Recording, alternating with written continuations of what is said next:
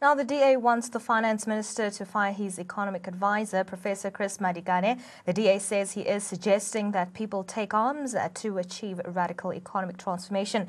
Terming Malikane's appointment reckless, DA says it will question Malusi Gigaba over it in the next session of Parliament. 2 weeks ago, the Minister of Finance, Malusi Gigaba, distanced himself from the mad ideas being put forward by his economic advisor. But since then, his economic advisor has, of course, said that the minister can't tell him to keep his mouth shut.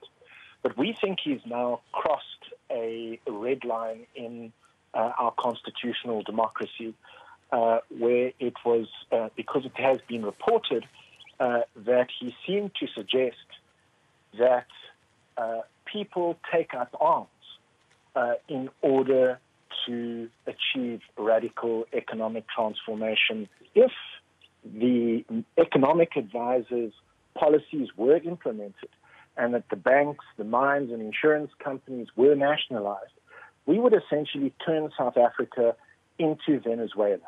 The bottom line is the kinds of statements being made are exactly the kinds of reckless statements which are going to discourage private sector investment and undermine investor confidence.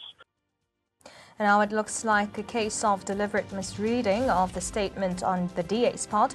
Here's what Malikane actually said on the matter. Making a case for constitutional amendments for effecting transformation, he said we need a 2/3 majority to change the constitution. He said that in absence of constitutional path to achieve what we want to achieve, we need to go that route. Implying taking up arms, he said taking up arms is one thing, but building a country is another. And clearly denouncing violence, he said, let's try 2/3. I don't like war. There is a pushback from what indeed is white monopoly capital, from the radical economic transformation ideas that people like Professor Chris Malikane are advocating. It is completely not true that he ever suggested that people should take up arms.